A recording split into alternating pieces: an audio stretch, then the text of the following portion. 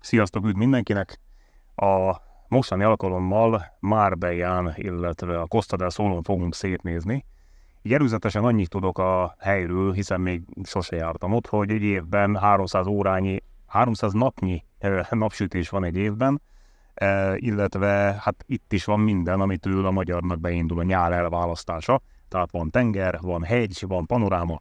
Az élet tulajdonképpen nem drágább, mint otthon, és az élelmiszer árakról elmondható, hogy olcsóbb, mint Magyarországon. Multikulti, hiszen a lakosság 40%-a mostanra bevándorló, és jó néhány híresség választotta lakóhelyéről ezt a várost, illetve ezt a környéket, többek között Antonio Banderas, George Clooney, illetve ha jól tudom, akkor Sir Sean Connerynek is volt itt vicsillója. Jelentős magyar diaszpóra is van itt a környéken, ez azt jelenti, hogy ha jogász kell, ha fodrász kell, vagy felújítóbrigád, tulajdonképpen bármi elintézhető magyar nyelven. Meg kell említeni mivel rengeteg golfpályát, illetve a szórakozóhelyeket és az autentikus mór, illetve spanyol kisvárosokat, belvárosokat, amiknek is zseniális hangulatuk van. Egy szóval elég menő hely. A vendéglátónk dr. Horváth Zsolt lesz, őróla azt kell tudni, vagy onnan lehet ismerős, hogy amikor Marbelláról, itt a Costa del Solról van szó, akkor rendszerint őt kéri meg a magyar televízió, hogy nyilatkozzon, hogy mi a helyzet itt. Szóval elég izgalmas programnak következik, tartsatok velünk!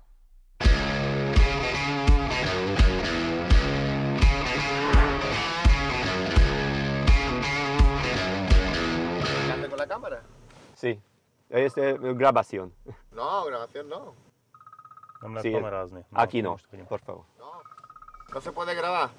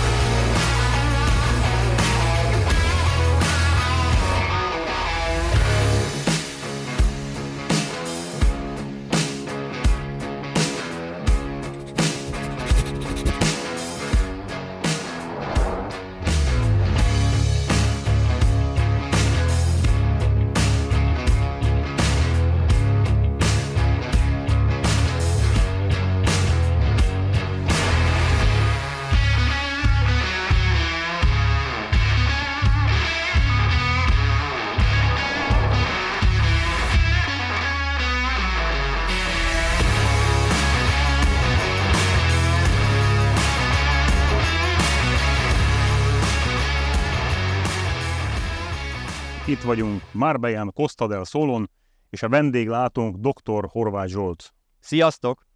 Zsolt eredetileg orvos végzettségű, de egy jó ideje beszippantotta őt az ingatlanpiac, az ingatlanok világa, és ha jól tudom, akkor 12 éve? 13 évvel ezelőtt jöttem ide először barátokat meglátogatni, és elérzékenyültem, amikor megláttam a tengert, mindig is erről álmodoztam, úgyhogy ez a látvány szippantott be először, és aztán elkezdtem foglalkozni ingatlanokkal. Jelenleg a 12 év után a Marbella nevű céget vezetem, irányítom, és 6 kollégámmal együtt dolgozunk. Ingatlan menedzsment, ingatlan eladás a fő profilunk, és elsősorban Estepona, Marbella, Calahonda, Mijas régiókig dolgozunk, ugyanis ez, amit most itt elsoroltam, nagyjából egy 30 kilométeres partszakasz, és ezt elég jól megismertük az elmúlt 12 év során, de természetesen ezen kívüli zónákat is ismerünk, csak nem annyira. Tehát mondhatjuk, hogy szakértője vagytok a Costa del Sol. Igen, ennek a részének mindenképpen mondhatjuk.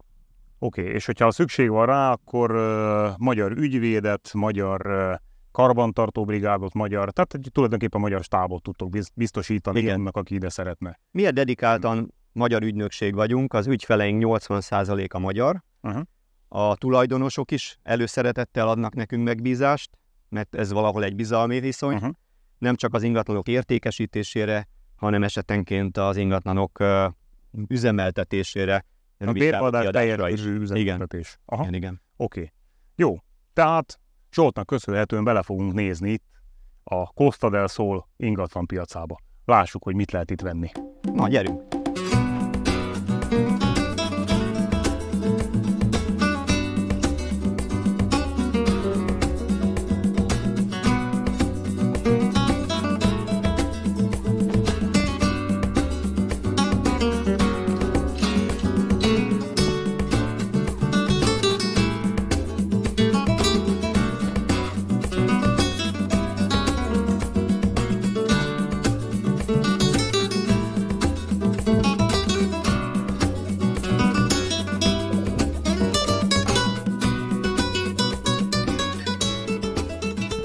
Hol vagyunk most? Marbella város szélén, a Los Monteros régióban, azon belül is a Samara lakóparkban.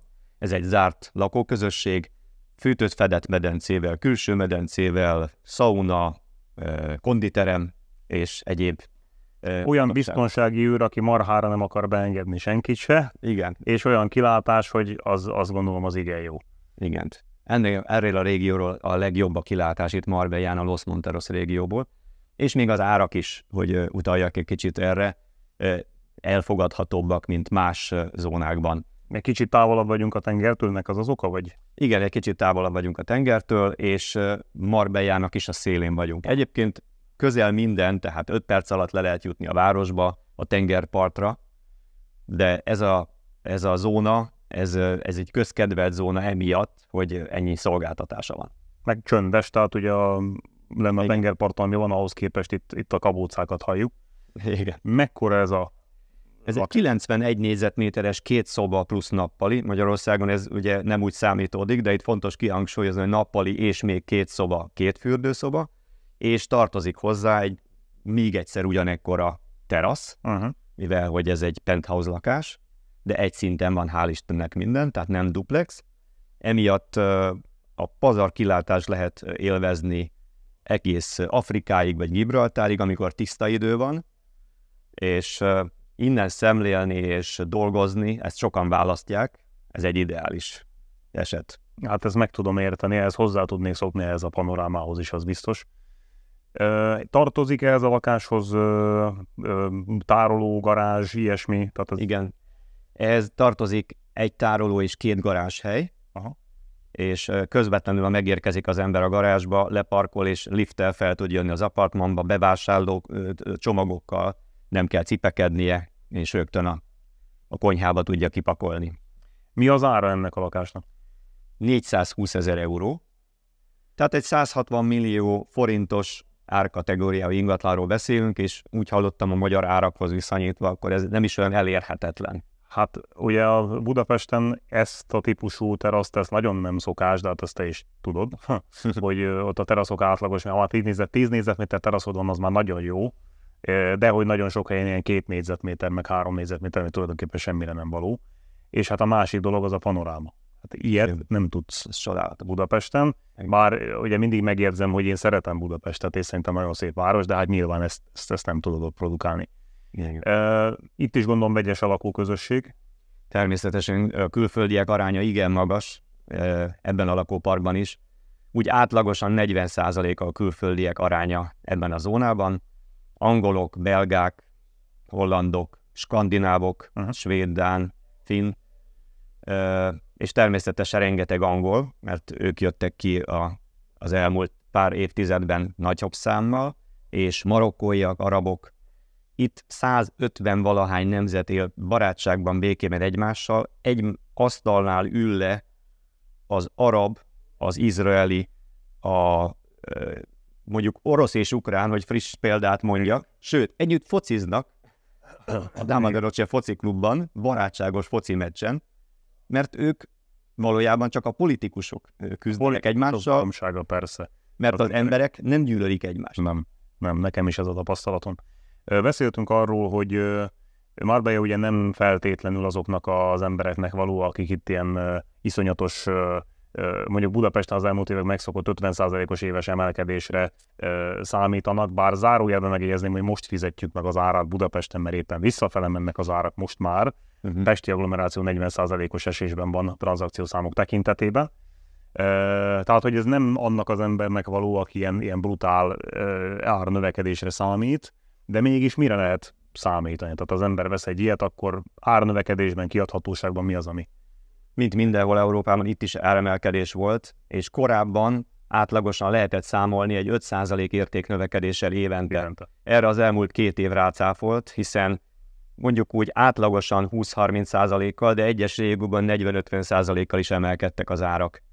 Ha kérdésedre válasz, hogy jó befektetés, vagy mennyire jó befektetés Marbella, itt amióta több mint egy évtizeddel, 12 éve élek és dolgozom itt kint ingatlan szakmában, folyamatosan emelkedtek az árak, tehát a stabilitás kulcs szó.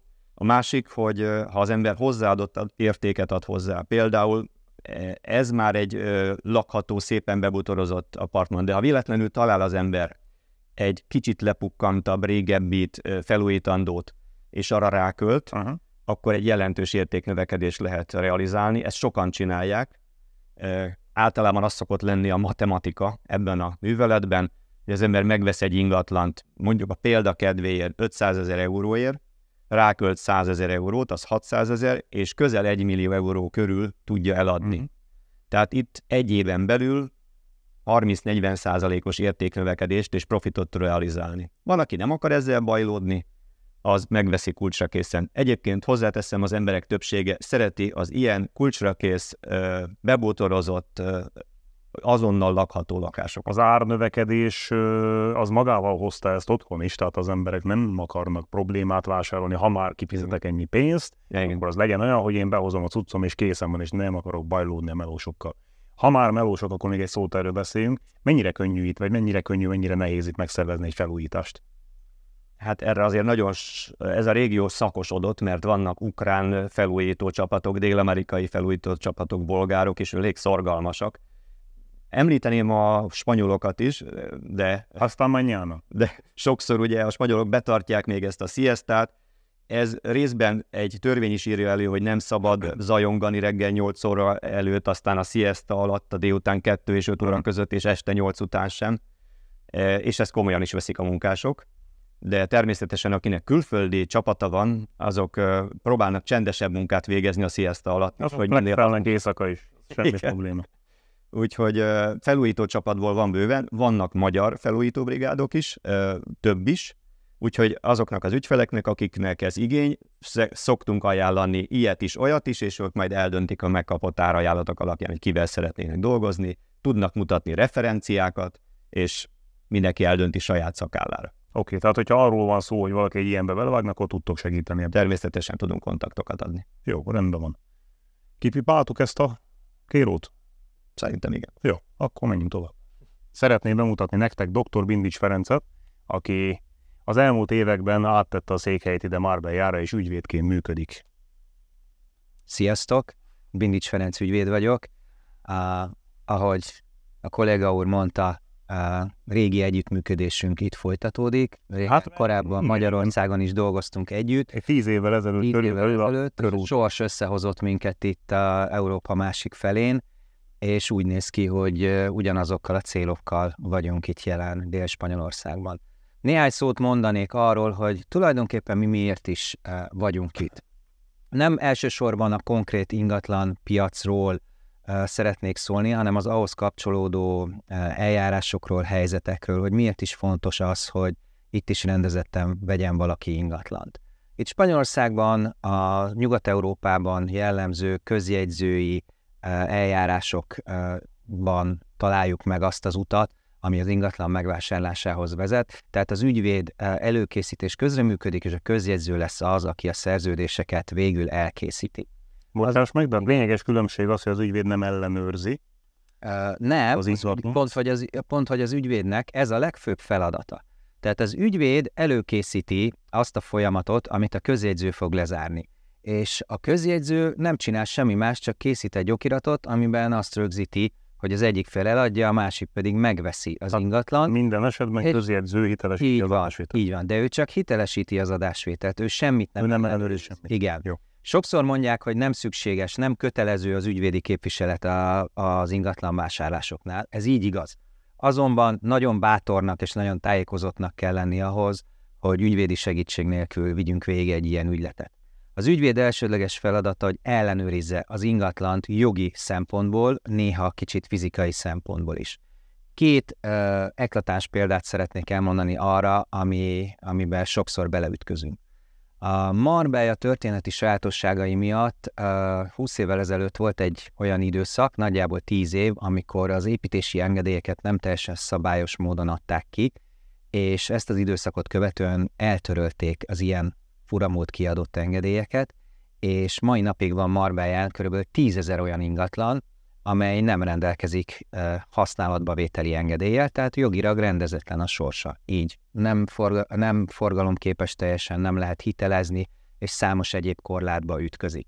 Azonban ezek az ingatlanok gyönyörűek. Ugyanúgy beléjük lehet szeretni egyik pillanatról a másikra, majd látni fogjátok, hogy hogyan is néz ki egy ilyen komoly ingatlan. Mert minden stimmel, ami egy magyar minden stimmel. fizikailag, minden stimmel, és a tulajdoni lap is stimmel, tehát azt fogjuk látni, hogy egy apartman vásárolunk meg, ugyanakkor a háttérben számos jogi gubanc van, hogy így tehát mondjam. a túllapon ez nem látszik. Amit A tulajdoni lapon mi egy apartmant veszünk meg, vagy egy ahhoz kapcsolódó garást, vagy tárolót veszünk meg, ugyanakkor a tulajdoni lap csak a fizikai tényeket rögzíti az ingatlanról. Ehhez képest számos egyéb okirattal tudjuk ellenőrizni azt, hogy ez az ingatlan jogilag rendezett-e. Tehát mint otthon alapító okirat és társait? Így van, így van. Mondtál még egy olyan sztorit, hogy itt elő szoktak fordulni olyan buktatók, amikor valaki itt ingatlant vásárol, hogy megígérnek fűtfát, hogy van garázs, van tároló, stb. Majd kiderül, hogy nincs. Tipikus eset, az elmúlt egy évben 2-3 ilyen ügyfél is fordult utólag hozzám, hogy kiválasztanak egy ingatlant, és az, aki felelőtlenül jár, fűtfát megígér. Tipikusan azt ígéri, hogy van garázs vagy kocsi beálló egy adott ingatlanhoz, és utólag derül ki, hogy nincs ilyen. Hogy lehet ez? Nyilván az, aki kínálja az ingatlant, nem feltétlen ellenőrzi ezeket az adatokat, csak rámondja, és hogyha egy spanyol ügyvédet bízunk meg, annak pedig az a módja, hogy a spanyol ügyvéd az eljárás elején kér egy teljes körű meghatalmazást, nekünk itt sem kell lennünk, még a vételárat is hozzá utaljuk, és ő rendez mindent. És akkor rámutatunk, hogy azt intézd el nekem. Azt mondjuk, hogy az ügynökség tudja, hogy mi mit akarunk megvenni. Ő az ügynökségtől bekéri az adatokat, és amikor lement az egész ügylet, és mi keressük a garázsunkat, vagy a tárolónkat, és az nincs, akkor elkezdünk reklamálni, és az ügyvéd azt mondja, hogy sajnálom, kérem szépen, én megkaptam az ügynökségtől az adatokat, én annak alapján végeztem a munkámat. Tehát sokszor ezek az önjelölt egyéni ügynökök megtévesztően lépnek fel, megígérnek fűtfát, nem tartják be azokat az alapvető eljárási módokat, amitől biztonságossá válik egy ügylet. Hát az, hogy egy tulajdonlapot nem kérünk le, mikor van egy eladó ingatlan az Budapesten, azért még a mai napig. Nem mondom, hogy a széles körben, de még a mai fordul elő, hogy leszeretnénk foglalózni egy ingatlant, és arra várunk, hogy kapjunk egy tulajdoni lapot, vagy kapjunk egy helyreazi számutalom alapján én tulajdoni lapot tudok kérni. Igen. Feri, hol lehet téged megtalálni, hogyha valakinek ügyvédre szükségét már? Marbella.hu, tehát a Marbella szó és az angol law, mint jogszó keverékéből. Marbella. Igen, kis játékkal született meg a honlapunk. Itt lehet minket megtalálni. Természetesen nem csak konkrét megbízásra, ha valaki csak érdeklődik, engem nyugodtan fel lehet hívni, nekünk lehet nyugodtan írni. Nyilván próbálunk mindenben segíteni és tájékozódást nyújtani, hiszen ez egy út, amíg eljut az ember oda, hogy vesz valamit, nem egyik napról a másikra születnek meg ezek a döntések. Mindenkinek azt mondom, hogy lépésről lépésre menjen, és akkor biztos, hogy jól fog járni a végén, és élvezni tudja akár ezt a látványt. Ügyvéd. Köszönöm szépen. Nagyon köszönöm. Köszönöm.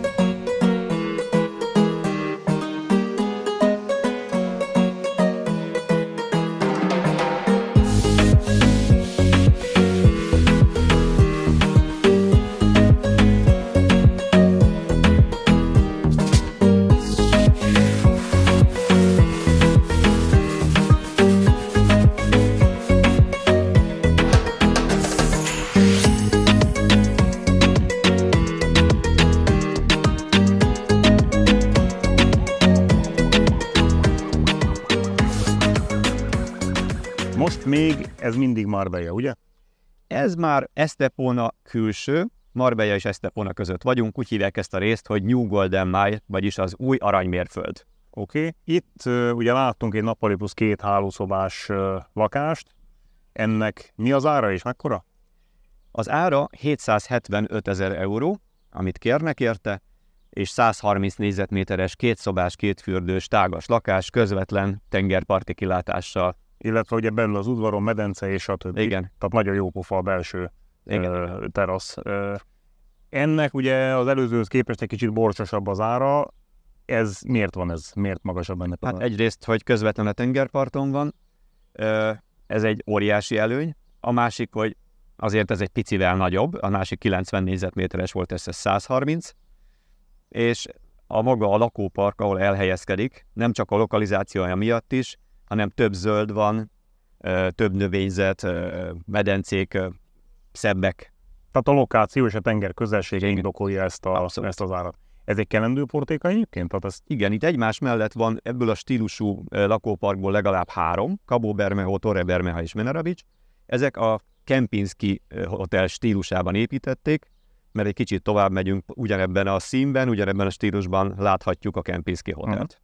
Mondtál egy olyat, hogy amikor magyarok jönnek ide, akkor a legnagyobb szűk keresztmetszet az, hogy a magyarok alkudni akarnak. Igen. És ugye legtöbbször az van, hogy ezek az árak, amik ki vannak írva, ezekből nem nagyon lehet alkudni. Igen. Ez van, miért van az, hogy nem lehet alkudni az árakból? Az óriási kereslet és a csökkenő kínálat miatt. A tulaj így is úgy is el fogja tudni adni, nem pont arra a magyar vevőre vár, aki majd alkudozni szeretne, majd vagy később fizeti ki. Úgyhogy sajnos tudomásul kell venni, hogy ez a 775 000 eurós ingatlan 760 000, esetleg, hogyha nagyon szorít a cipő, és hamar kifizeti az illető, 750 000 euróért fog elmenni. Ezt is tekinthetjük már egy alkunak, de ez alá biztos, hogy nem fog semmelyik tulaj sem menni. Nincs ráutalva. Ezek, amiket eddig megnéztünk, ezek mind kúrens ingatlanok, tehát nagy terasz, szép környezet, közel a tenger, vagy panoráma, de azért itt létezik az a kategória is, ami mondjuk nem ennyire drága, tehát mondjuk a hétköznapi embernek elérhető. Bár azért itt megjegyezném, hogy Budapesten is az van, hogyha most külföldiként Budapestre mennél, akkor ugye mit láttál a promóba? Azt láttad, hogy Parlament, Dunapart, Dunakanyar, mit tudom én, hát a budai hegyek. Akkor nyilván, ha oda költöznél, akkor ugye az lenne az igény, hogy akkor egy olyan legyen. Na azt otthon sem lehet olcsón megvenni. Amit olcsón meg lehet venni ilyen 100-200 000 euró környékén, azok ugye a panel lakótelepek. Tehát itt is létezik ez a kategória? Létezik ez a kategória, sőt a helyiek, akik esetleg itt dolgoznak, biztonsági őrkertész, lehet, hogy Marbellán bent a belvárosban lakik, olyan urbanizáció, olyan lakóparkban, ahol se kert, se medence, de még biztonsági őr sincs, és ő mondjuk azt a 150 000 eurós lakást, amiben 3 kis szoba van egy nappalival, esetleg 200 000 euró maximum, ő azt tudta megvenni, és abban lakik. Sajnos ez egy tendencia, hogy egyre többen vásárolnak benne a belvárosban is ingatlanokat, és így a helyiek kiszorulnak, és kénytelenek felmenni be a szárazföldre, kisebb falvakba, és onnan járnak be. Mert hogy egyszer egy ilyen csoportban is olvastam, hogy a spanyolok panaszkodtak, hogy kiszorítanak bennünket a külföldiek ezekből a zónákból. Ugye ezt megbeszéltük, hogy ez nem egy olcsó környezet. Itt milyen befektetők vásárolnak? Tehát milyen nációk? Itt egyáltalán lakhatásra, tehát lakásra vásárolnak, vagy ez mondjuk a nyaraló kategória? Akik ezeket az ingatlanokat vásárolják, elsősorban saját használatra szeretnék, kétlaki életet szeretnének élni. Elképzelhető, hogy nyáron, főszezonban kiadják egy pár hétre, hogy ezzel fedezzék a költségeiket, de nem az a nagy elvárás, hogy ebből az ingatlanból mekkora profitot fognak termelni, hanem csupán a közös költség adók fizetésére elegendő bevételt szeretnének generálni, hogy nekik ez egy önfenntartó, kvázi nem kér enni ingatlan legyen. És aztán mindenki úgy kezdi, hogy kijön egy-két hónapra, 2 hétre, és aztán egyre többet, és azok, akik pedig életvitelszerűen kezdenek itt élni, rájönnek, hogy de minek is menjek haza? Hát jogos a kérdés, mondjuk nem olyan régóta vagyunk itt, de ez bennem is felmerült, hogy mi a francnak menne innen haza egyáltalán bárki is. Én marhára nem lesz szimpatikus, amit mondok, de azt hiszem kimondhatjuk, hogy azért Marbella nem a szegény ember játszótere. Nem, de a szegény ember is megtalálja a magának való ingatlant. Tehát Malagába, ahol mondjuk... Kintebb a várostól, kintebb eső részeken, vagy a tengerparttól távolabb eső részeken lehet olcsóbb ingatlan találni mindenképpen. Aztán, akik pedig itt megszeretik az életet, legyen az kisebb pénzű, nagyobb pénzű, azok egyre több magyar szolgáltatót, vagy olyan szolgáltatót ismernek meg, akik miatt úgy érzik, mintha otthon lennének. Mert magyar lesz a fodrász, magyar lesz az autószerelő, akivel több is van persze, és megismerkednek, tehát olyan életet tudnak élni, mint otthon, anyanyelvükön tudnak kommunikálni a szolgáltatókkal, az időjárás gyönyörű. Mit mondjak még? Iskolák szuperek. Megjegyezném, hogy spanyolul megtanulni azért nem olyan rossz pozíció, mert a világnak az 1/3 beszél spanyolul mondjuk. Igen. De hát ez mindez csak az én véleményem. Igazad van. Oké. Jó, ha itt láttunk mindent, akkor lássuk a következőt. Menjünk.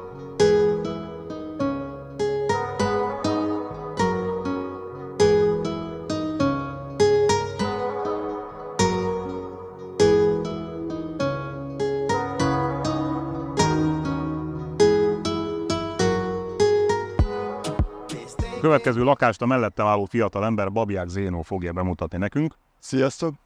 Hogy itt lehetek? Mielőtt mi köszönjük, hogy itt lehetünk, mielőtt még rátérnénk, azért mondjál magadról egy pár mondatot, hogy kerültél te ide. Igen, Babják Zénó vagyok, 28 éves. Nekem a nagybátyám kint él már 25 éves Spanyolországban. És gyerekként rengeteg időt tartottam itt Spanyolországban, azon belül pont itt Eszepónában egyébként. Jött egy lehetőség tavaly márciusban, és úgy voltam vele, hogy élek most az a lehetőséggel, nincs mit veszítenem. És itt vagyok most már több mint egy éve. Beilleszkedtem, beszélem a spanyolt is. Már nem tudnak eladni. Te viszont el tudsz adni, mert hogy én viszont el tudok eladásával foglalkozol, és ha jól tudom, akkor Zsolttal dolgoztok együtt. Zsolttal dolgozunk együtt, a Móvton Marbellánál. Viszont én vagyok a felelős a Eszepónáért, illetve Eszepóna környékéért. Tehát most akkor Eszepónában vagyunk, ezt tisztáztuk.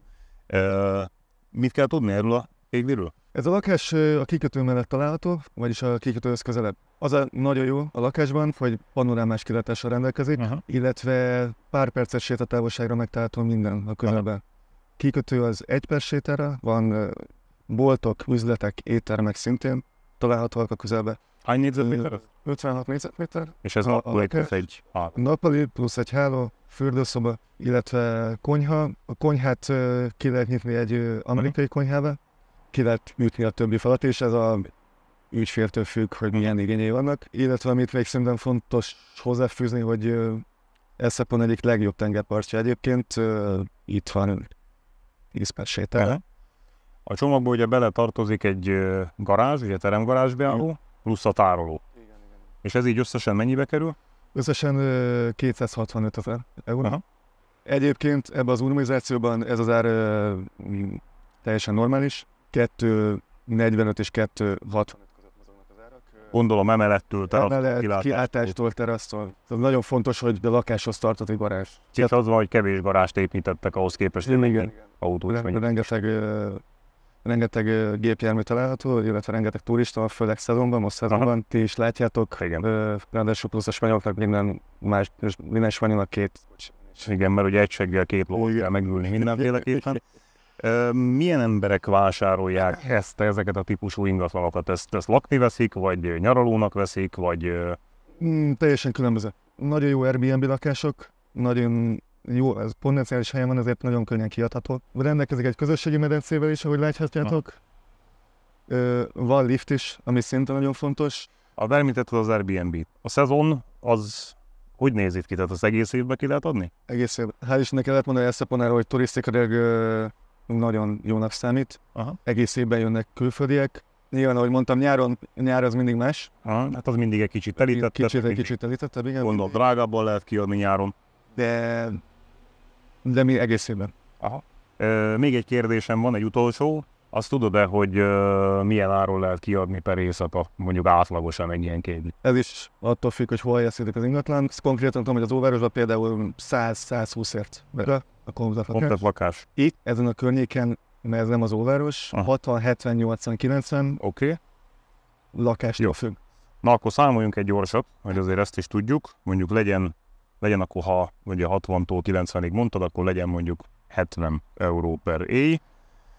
A 365-tel megszorzom, de ugye nem, mondjuk vegyük azt, hogy nincsen azt mondtad, hogy egész évben szezonban, de azért vegyük azt, hogy van üresen állás, tehát mondjuk megszorzom 0,7-tel, tehát 70%-os kiadással 17.885 euró, és a vételár az 265 000, ugye? Igen.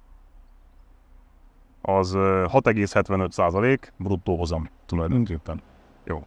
Az a Zsolttal beszéltük, hogy itt nem feltétlenül a hozam számít, hanem inkább ezeknek az ingatlanoknak az értéktartó képessége. Az értéktartó képesség, igen, ez szinte nagyon fontos. Az értéktartó képessége Eszeponáról azt kell tudni, hogy jelenállás szerint Eszepon az új Marbella. Nyilván Marbella patinásabb név, és még patinásabb név is marad egy ideig, de Eszeponában történik a legtöbb fejlesztés az egész Costa del Solon. Az andalusz kormány nagyon sok pénzt ad Eszeponának, az eszeponai önkormányzatnak, és egyébként, amikor be fogom mutatni a várost, ezt látni is fogják a kedves nézők. Gyönyörű város, egy kisváros, viszont meg lehet találni mindent. Aha. Éttermek, bárok, kikötőbe diszkók, a fiatalabbaknak, vagy a nem fiatalabbaknak. Az óváros nem azért, mert én itt élek, de a legszebb az egész Costa del Solon, és a legnagyobb egyben. Gibraltár 40 kilométerre van, aki egy kicsit egzotikusabb helyekre vágyik, el tud menni Afrikába. Algeciresből, ami szintén 40 kilométer. Ha egy kicsit nyüzsgősebb életre vágysz, akkor el tudsz menni Marbellára. Bár az igazat megvalva szerintem több dolog megtalálható Marbellán, de Marbella is kocsival negyed óra. A busz közlekedés szintén nagyon jó. Én szoktam néha busszal közlekedni. Marbella 35 perc, 46 perc busszal. Jó a közösségi közlekedés. Biciklivel el lehet jutni Marbellára, illetve azt tudni kell, hogy az egész Costa del Solon, de főleg Marbella és Eszeponá között csináltak egy bicikliutat, közvetlenül a Tengerpart mellett, szóval akik szeretnek túrázni, illetve bringázni, azt is meg tudják tenni. Jó, Zénó, köszönjük szépen! Köszönjük.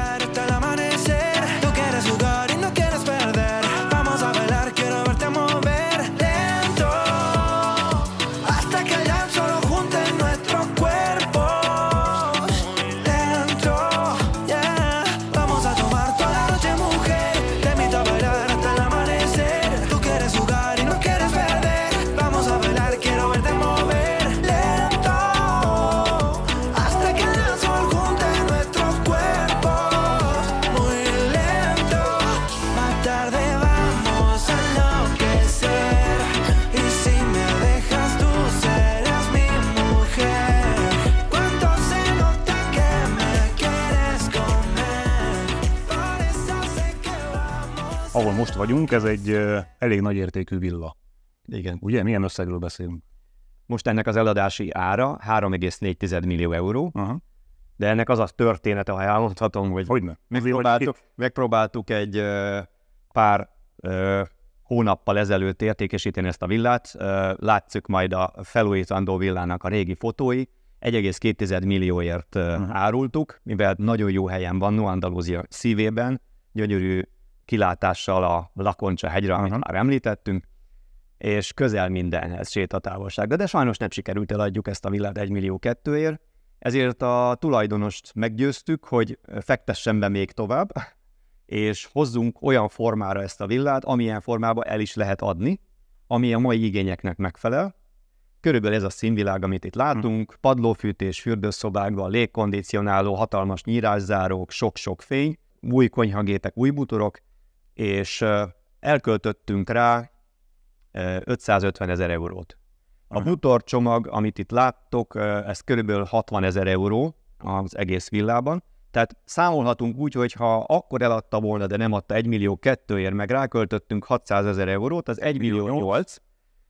Ellenben, ha most mi 3,4-ért kínáljuk, és biztos lesz benne egy kis alkú is, azért ki lehet gyorsan számolni, hogy ez a kuwaiti tulajdonos rendkívül jól fog járni. És nagyon sok ilyen hasonló projektet tudok még. Be kell vallanom sajnos, hogy 100 000 euróval, mint már említettük, nem lehet ilyen bizniszeket csinálni, hogy az ember duplázzon, vagy nagy profitot hozzon, hanem valóban ez a lélektani 1 millió euró vagy afölötti összeghatároknál lehet igazi pénzeket csinálni.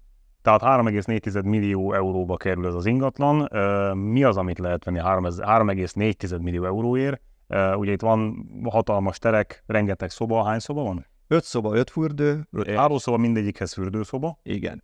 És hatalmas terek, van lent továbbá egy iroda, van egy biliárdterem, egy moziszoba. Úgyhogy a teljes kényelmet szolgálja kint medence, kert. Úgyhogy talán még egy jacuzzit lehetne felrakni valamelyik teraszra, és akkor full lenne a teljes kényelem. Még olyan kérdésem van, ami érdekes, hogy azt mondod, hogy a tulaj ezt 1,2 millióért akart eladni, és hogy ez egy lepukkant valami volt. De lakható? Értem, de ugye régebbiek már az egy... Igen, régebbi stílusú volt. És tehát ő ezt azért vette, hogy továbbadja konkrétan, vagy ő ezt használta is ebben? Használta, ebben lakott. Tehát ő egy darabig ezt használta, és akkor most felújítás után egy ekkora értéknövekmény van. Igen. Oké, hát nyilván azért, mert ugye értékes a környék, és viszonylag véges a kínálat. Igen. Amiről nem beszéltünk, és a szakmai körökben érdekes lehet, az a jutalék kérdése. Hogy ez hogy működik itt?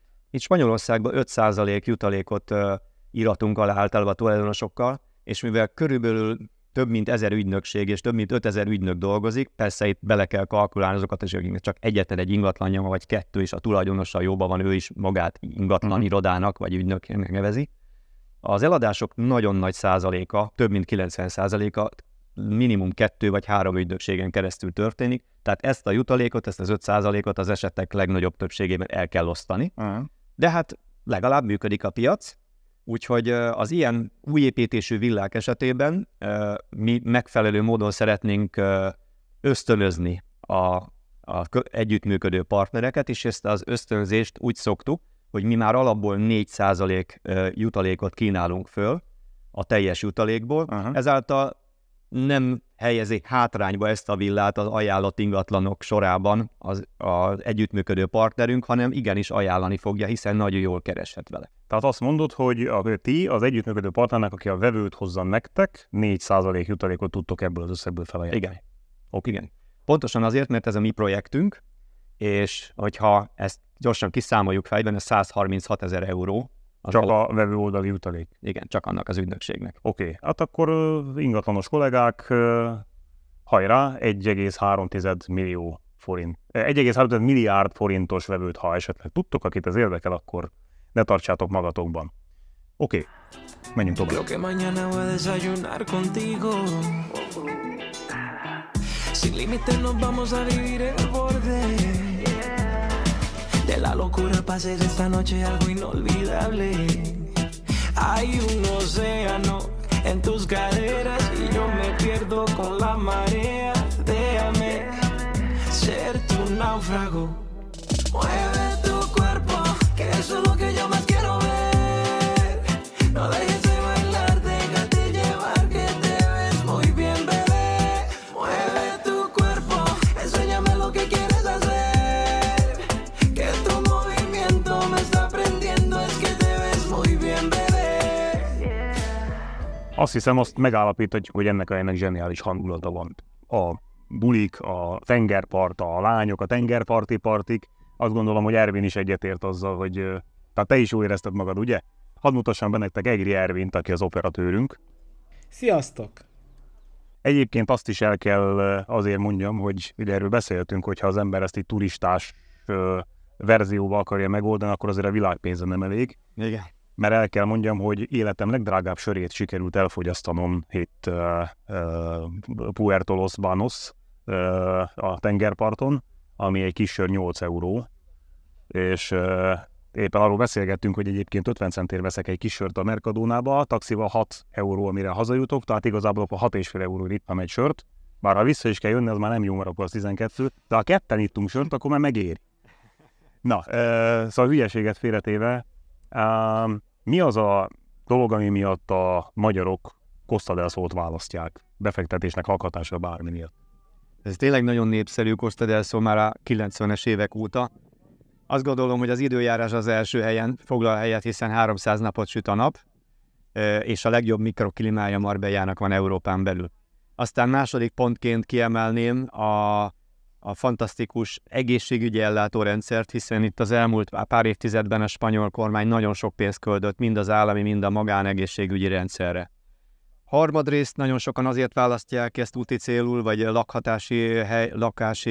lakóhelyként, mert az iskolák nagyon-nagyon magas színvonalúak. Angol, spanyol, kétnyelvű oktatás folyik, de van német nyelvű iskola is, svéd, szinte minden nyelven van francia nyelvű iskola is.